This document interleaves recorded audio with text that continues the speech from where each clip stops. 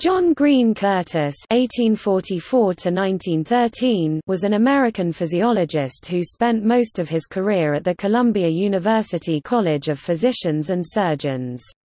Curtis was one of the founding members of the American Physiological Society, and hosted its first meeting in his Columbia laboratory space.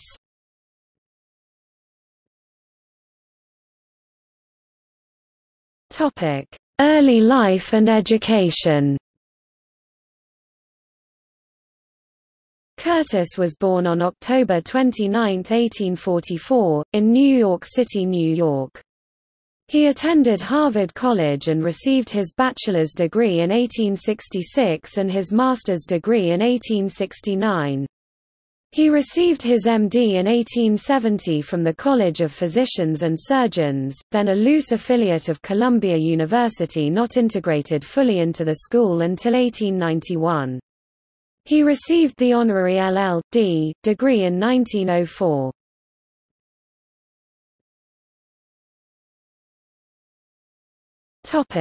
Academic career. Curtis began his career in clinical practice even before he had formally received his MD with a junior appointment at Bellevue Hospital. He remained there for several years, eventually reaching the rank of attending surgeon in 1876 and serving in that role until 1880.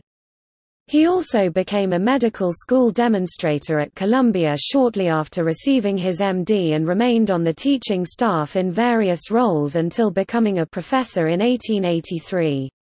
When John Call Dalton became the school's dean in 1883, Curtis took his place as a professor of physiology. Throughout his years at Columbia, Curtis was involved in education and service roles, including 14 years as secretary of the faculty, 6 as the medical school representative on the University Council, and 1 as acting dean of the Faculty of Medicine. Curtis retired from Columbia in 1909 and assumed professor emeritus status. Although Curtis was not especially active as a researcher, he was deeply interested in the education of medical students and in the history of medicine and physiology. He was one of 5 men recognized as the key founders of the American Physiological Society, and hosted its first meeting of 17 attendees in his laboratory space at Columbia on December 30, 1887. He served on the APS Council from its founding until 1893.